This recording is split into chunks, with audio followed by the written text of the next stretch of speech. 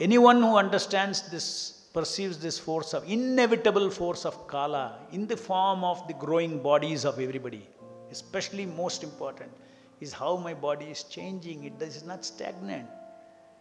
Today if I am X years old, tomorrow I am X plus 1 year old.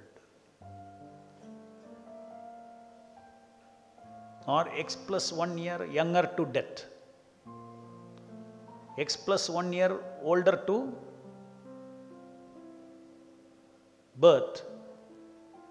Or X minus 1 closer to death. Can anybody deny that? Nobody can deny that. Actually, it is a very deep spiritual perception to see Kala.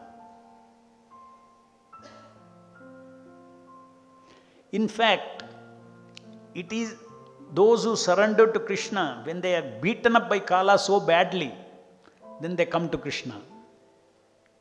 Oh, life is really bad. Let me surrender to Krishna. Just see, the impersonal plenary expansion of the Lord is a Kala, and the Kala beats the living entity so badly that he looks for shelter. Then he becomes a devotee.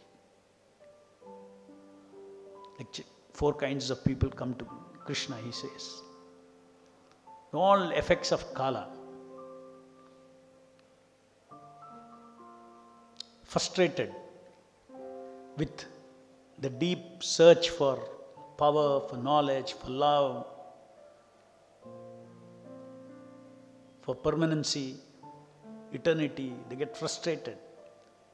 And then they ask Atato Brahma Jijnasa.